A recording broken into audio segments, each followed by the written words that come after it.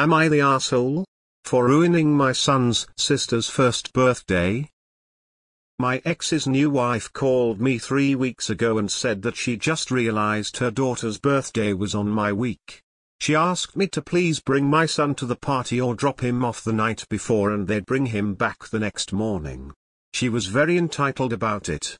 She presented me with 2 options when I don't have to do either. I said I would think about it and she got huffy and said he has to be at his little sister's party. I again said I would think about it and she continued to argue, so I hung up. The day before the party I asked my son, do you want to go to sister's name's birthday party?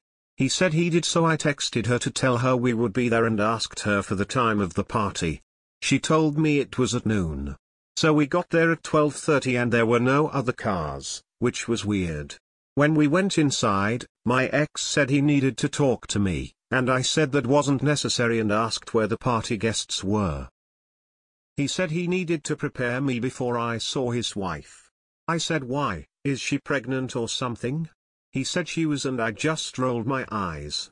I again asked where the party guests were. He said the party was at 2:00, but they wanted to make sure I had time to put myself together before the party.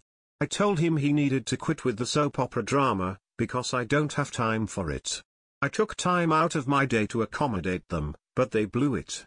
I'm not hanging out with them in an empty house for over an hour, and I'm not wasting gas to leave and come back.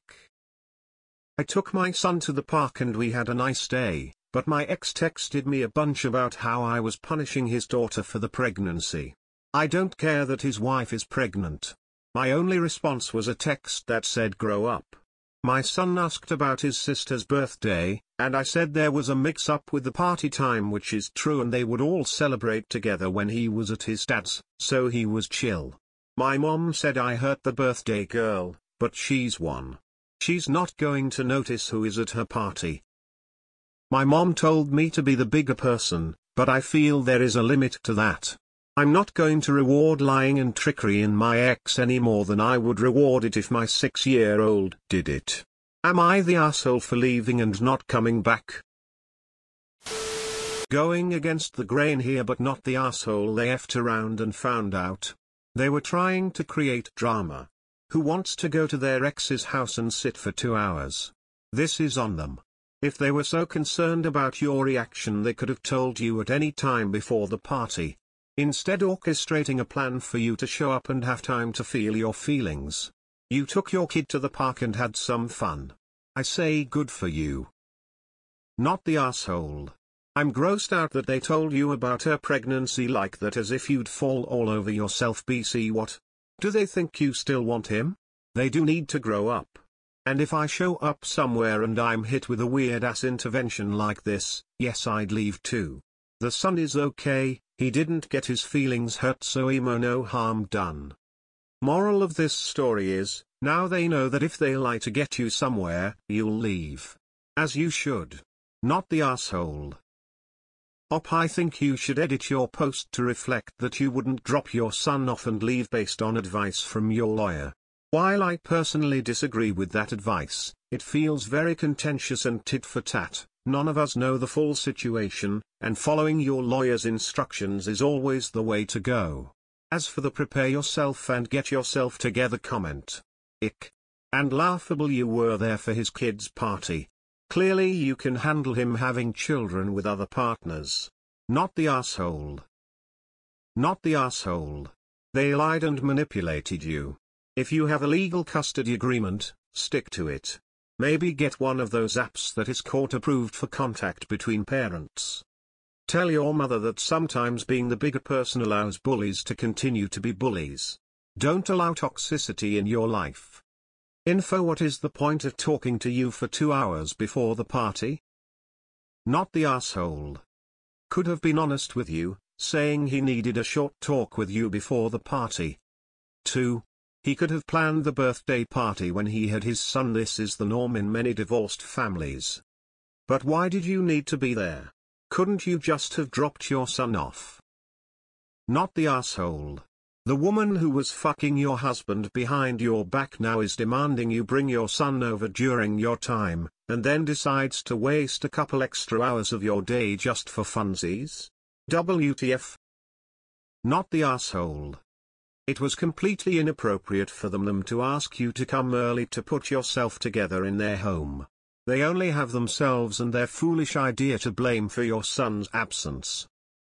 Not the asshole. Why do people not understand that sometimes being the bigger person means refusing to accept abuse as normal? Info. I am thinking there is more to this. Had to edit. Why would they think you would be upset? Was he cheating on you with this woman? I am not really understanding why they would assume you would freak out over a pregnancy. If little sister is one, is she your son's blood sister? Your ex and the woman he cheated on you with made demands on your time for the 1-year-old affair baby sister's sake, then lied to you about that time because they wanted to discuss her new pregnancy with you and make sure you didn't throw a fit. On what planet do these people live?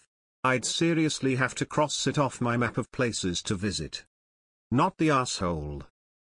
It's not your fault that your co-parenting relationship isn't great. It's your ex's fault. You cannot control what he does. Don't listen to the people saying anything otherwise. You seem to have a grasp on what they're like and handling it with as much grace you can muster. Not the asshole. I don't get why they told you to be there 2 hours early so that you could adjust to the idea of them having another baby.